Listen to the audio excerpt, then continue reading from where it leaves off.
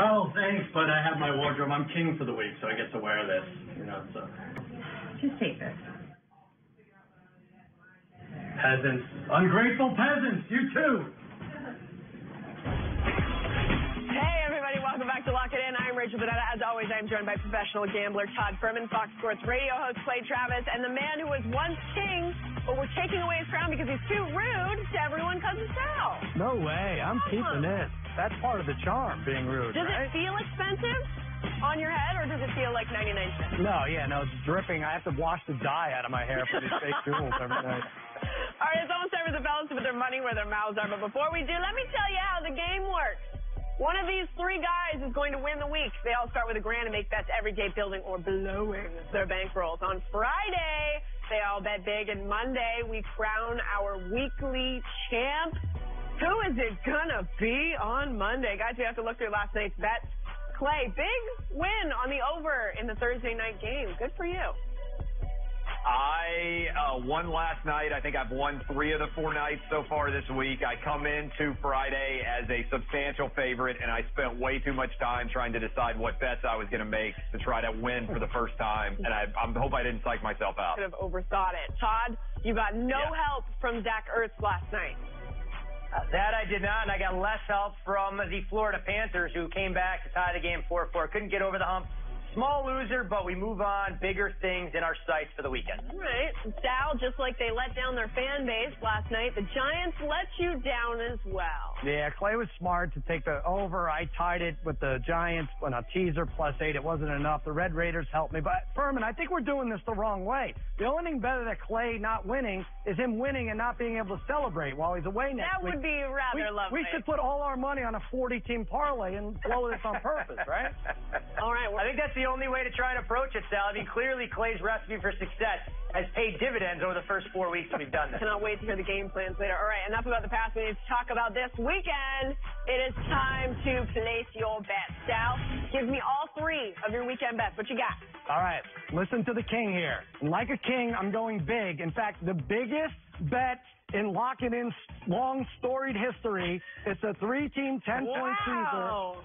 Bama minus 17.5 over Missouri. They may need 3 passes from Tua to cover this adjusted number. Missouri's secondary is 116th in the nation. I think there's only 103 teams. I don't know if it's possible. Minnesota Vikings over Arizona. They already had their horrible home loss versus the Bills. They learned their lesson. Cousins to Thielen Spice. Easy Vikes victory. Chargers +10 when you added the teaser over the Browns. The last time the Browns defeated anyone by 10 or more, Rachel, you were a zygote, I think. I'm sorry about the biology stuff, but I have to teach you guys. A zygote. You were very tiny. You weren't even born. 550, 850 to win 507. That's a monster bet. Number 2. Brewers over Dodgers, game 1. This is an underdog money line parlay. Kershaw shows his true October colors in about an hour. Duke over Georgia Tech. Georgia Tech has 14 fumbles against this Duke defense, which is really good. It's going to be tough for them to win. And Clay's Tennessee Titans over the Ravens. Ravens' 3rd road game in a row. The defense clamps down for Coach Vrabel's team. They get it done 50 to win 528-50.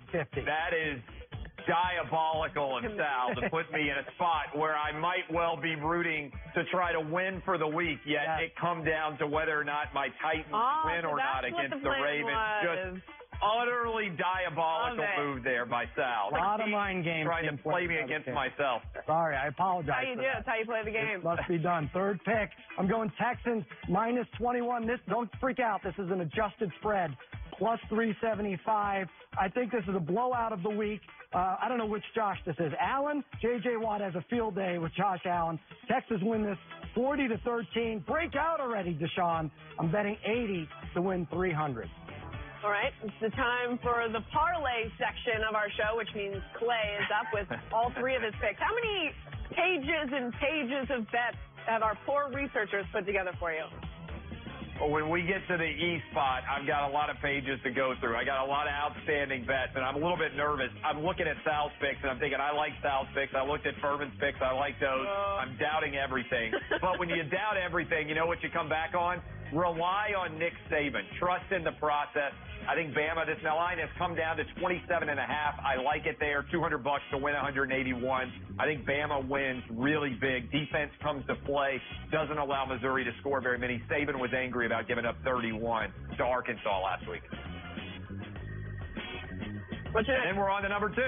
Texas A&M -2.5 at South Carolina. I think A&M's a lot better than South Carolina. We don't know about Jake Bentley's health. South Carolina was very fortunate to win last weekend. A&M's got a top 25 offense and defense. I believe in Jimbo Fisher on the road here. $200 to win 174 at -2.5.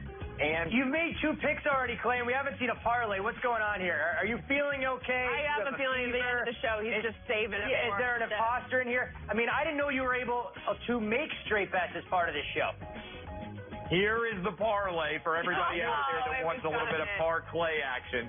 I got 4 teams for you. Pull it up, boys and girls. Let's play it. $21 I'm betting, or $41 I'm betting to win 492. The 2 that I already gave you, Bama and A&M. I love the under Georgia at LSU. I don't think LSU will have any success at all against Georgia. Like Georgia to cover in that game as well. And then Florida at Vanderbilt, the under 51. Love all 4 of these. 41 to win 492. Trying to put it away early. Put these guys to sleep. Get that crown on my head. Let everybody see me in London luxuriating with a nice cigar and a nice crown. You know London's not in the SEC, right, Clay? I've been told. Okay. We might expand again. Right. Might do it. All right. And last but not least, we get to Todd. What 3 bets are you throwing out there this weekend, Mr. Furman? I mean, I'm kind of speechless after watching those 2 guys roll out all their picks, but I'll start a little more conventional fashion, and I'll back the Dallas Cowboys +3 against Jacksonville. It's a game we've talked about in great detail all week. Putting up 131 to make 125. I waited and waited, was hoping I got the hook here. It never ultimately popped. But give me a good defense catching points at home with their backs against the wall. I have zero confidence in Blake Bortles' ability to go up against this Dallas defense. I don't think Dallas may even need the points. I think they have an excellent chance to win this game outright and move back to 500 on the season. What's your second? And so from there, I'm going to go to Big Ten country, a game that's seen a ton of line movement this week, but I still think there's value in the underdog with Nebraska. Now, they may be winless on the season, but their Achilles heel has been an inability to stop opposing ground games. They gave up almost 400 yards to Wisconsin. Well, fortunately, Northwestern can't run the football against the high school caliber defense, which is about what Nebraska is. And I love what I've seen from Adrian Martinez. There's no home field advantage to speak of in Evanston. Nebraska fans are going to travel, and I love what the players have said. They think they're starting to come together. Nebraska, a live underdog here, despite not getting the best of the number. And when I look at my last bet, I did have to take a page out of the parlay playbook here. I wanted to add... Oh, no. Wow, what's happening?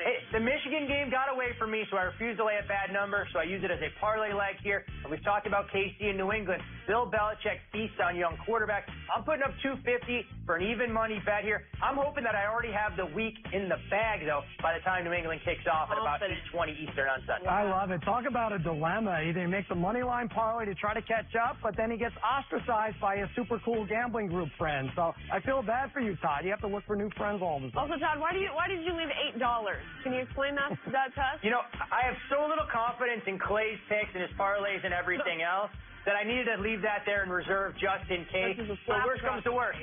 If we all struggle, we can all chip in and buy another cake or something along those lines. Oh, how lovely. All right, remember, for those of you playing along at home, please play responsibly. And there you have it. The bets are locked. Coming up, the guys try to make you smarter with their locks and stayaways as we head into the weekend. Stick around.